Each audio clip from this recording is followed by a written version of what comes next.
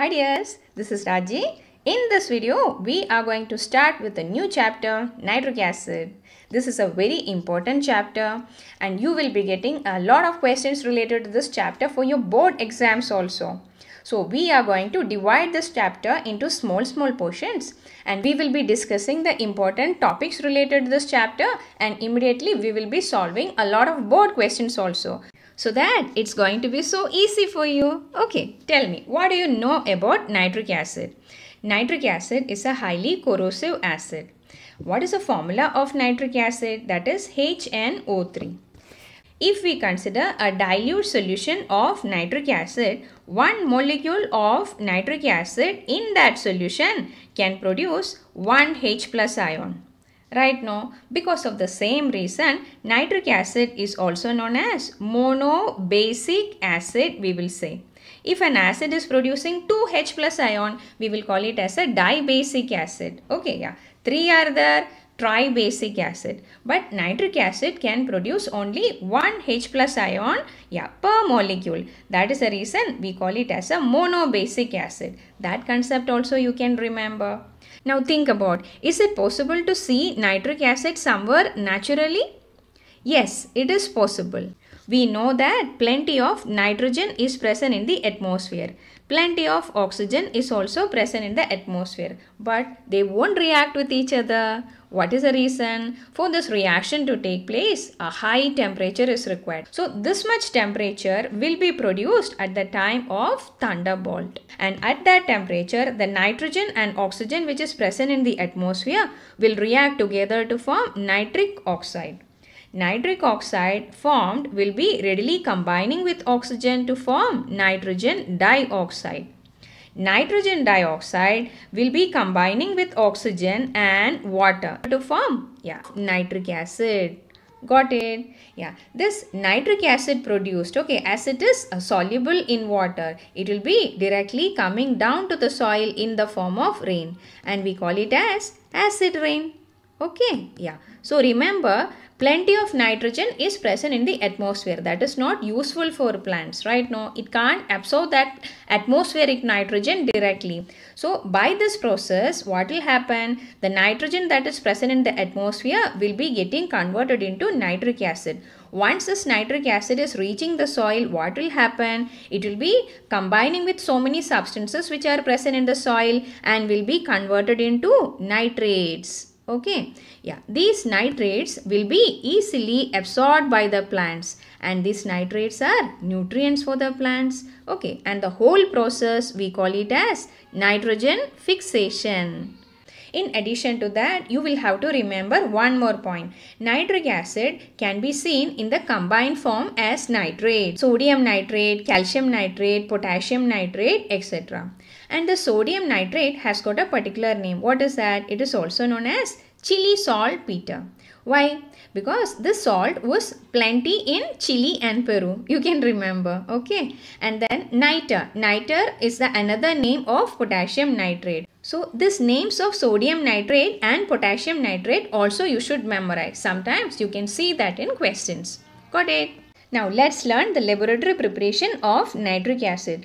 In order to prepare nitric acid in the laboratory, we need to have an apparatus called glass retort. What is so special about glass retort? It is entirely made up of glass. To this glass retort, we are adding potassium nitrate. Remember, potassium nitrate or sodium nitrate also can be used for this purpose. Both are white colored solid substances. To that, again we need to add concentrated sulfuric acid also. Then we will have to heat the reaction mixture. Then what will happen? Write and see. We have potassium nitrate with us. To that we are adding concentrated sulfuric acid. We are heating the reaction mixture below 200 degrees Celsius. Then what will happen? You will be getting potassium bisulfate. Along with that, nitric acid also will be produced.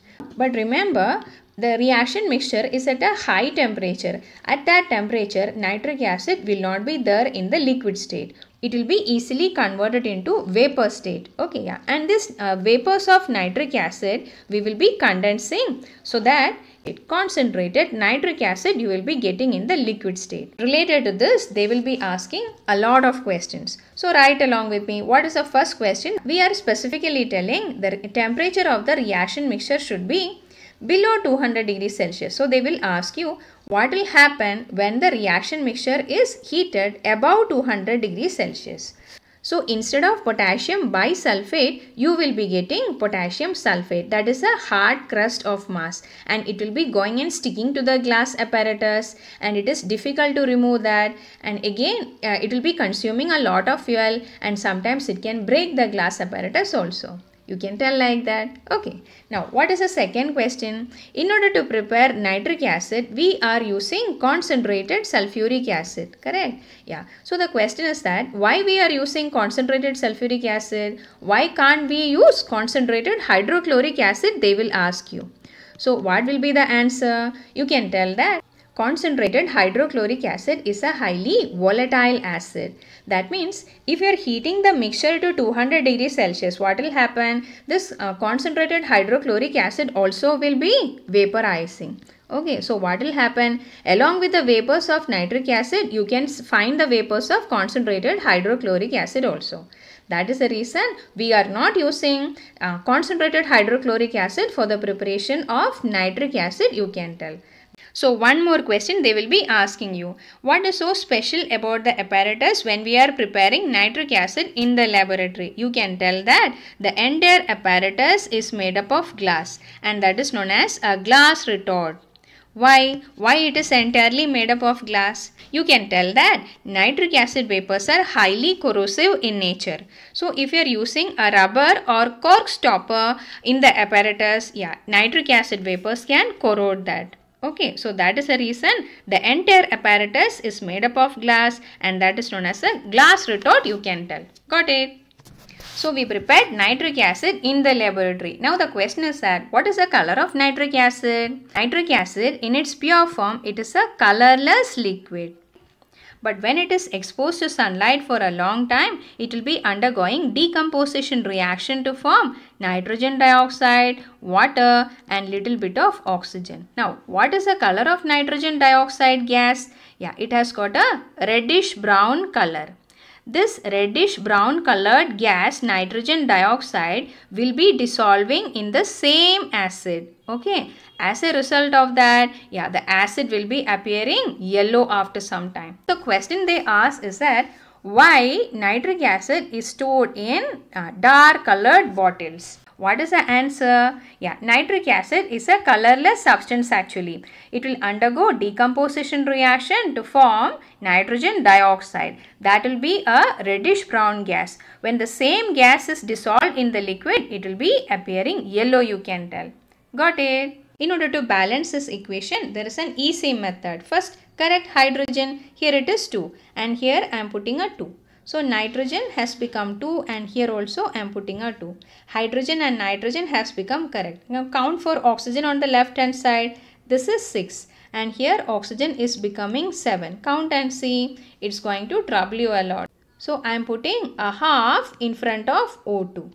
So what will happen? See, half into 2 oxygen atom, that will be equal to 1 only, right?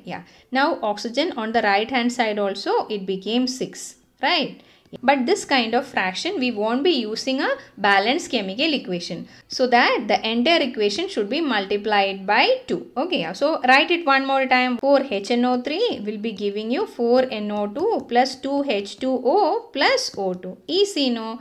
In so many places you will be getting the same equation. So you can just memorize and easily balance it. Got it? Now see this question. I have snipped this question from a board paper and it is related to the laboratory preparation of nitric acid. You can just read the question. They are asking, name the liquid A, which is that liquid that is present inside the glass retort.